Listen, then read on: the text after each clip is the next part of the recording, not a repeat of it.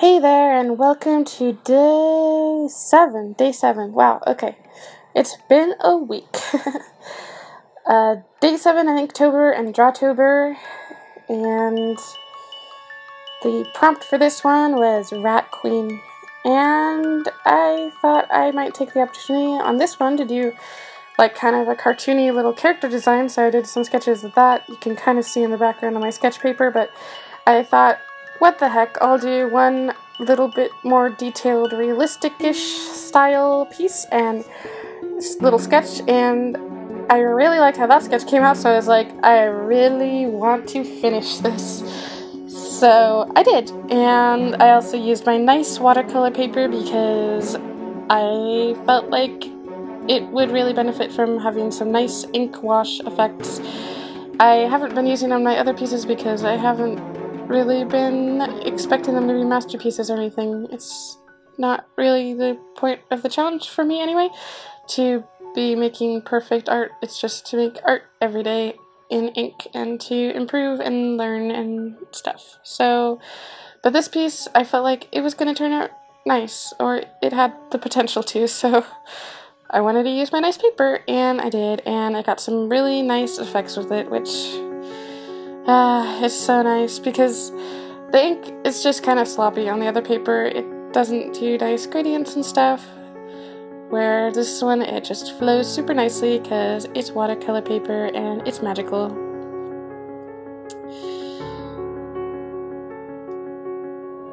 And you can see a little earlier I was talking about something else, but I had drawn a cape on her, and I wasn't sure how I felt about it at the time. I thought it might be a little bit more too cartoony for the image, and turns out I had to get rid of it because I colored part of the background in thinking it was background, but it was really part of the cape, and then I just was like, well, getting rid of that.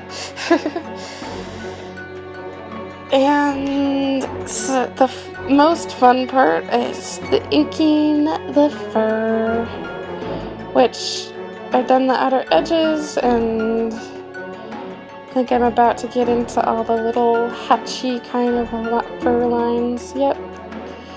It's just a really satisfying step when you're drawing animals with fur, is to draw all these little fur lines that can kind of describe the form and make everything pop into 3 dimensions. I don't know, it's cool. It's really more, the style I used here is more of a style that I use when I'm life drawing animals. So it's kind of unusual that I did a finished piece like this, but it's something I really enjoyed. I didn't really use much reference for this.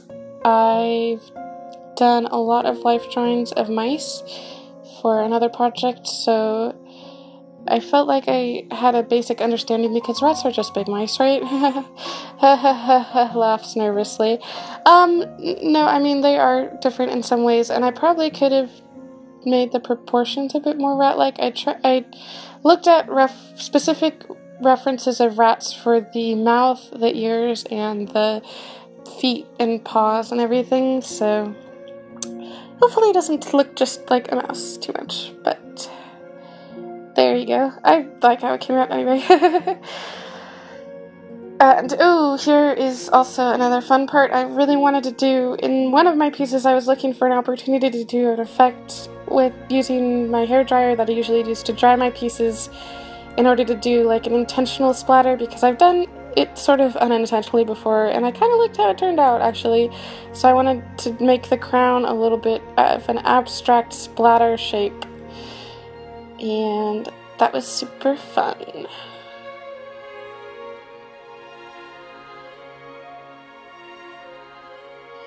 And I lost a little bit of footage, but I guess I wasn't recording. Also, between this and the other, I had a major spill of ink off camera, which was so lovely. No, it was actually so much better than it could have been because it only got on the cat's face a little bit and all over my hand and all over the sketch paper behind, but you know, what can you do? but I was going to make the cat's face kind of a dark area anyway, so it didn't matter in the end to the finished piece. It's kind of funny that I did like a fake splattery spill and then I had a real ink spill.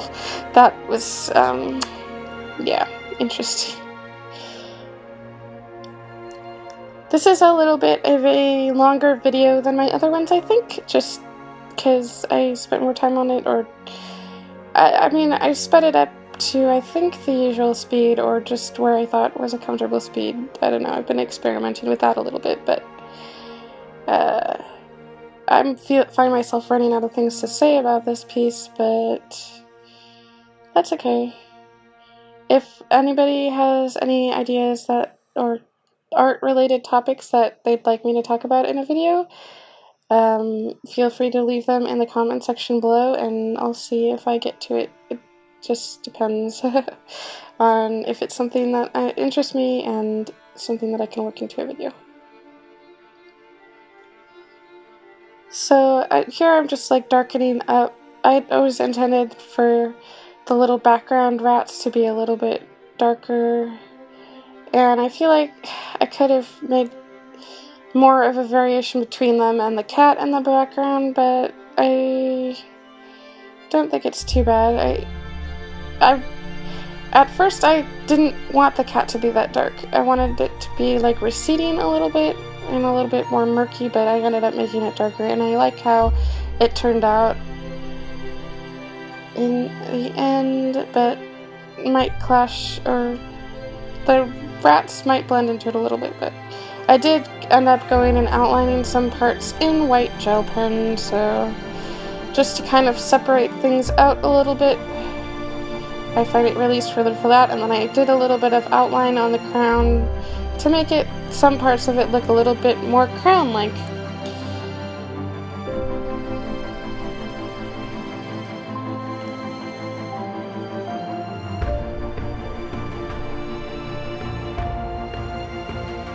And added some highlights to the fur.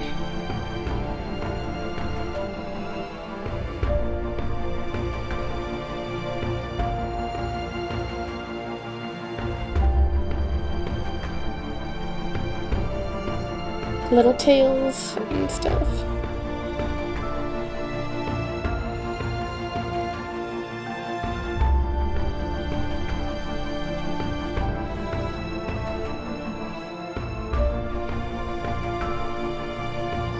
Oh, and then I added some kind of like hatching to the cat, which I ended up going over in ink glitter because it didn't really like how it turned out. I'm not sure what I was really going for there, but I mostly went over it in ink, so you can't see it very much in the final.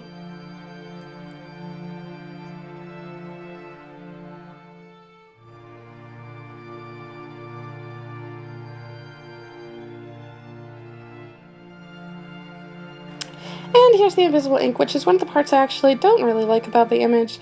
I did that little smile, and now it looks like not that bad in hindsight, which what it ended up being, which I tried to fix it and made it worse. I did a little bit of the crown too, and there I'm like trying to get rid of it.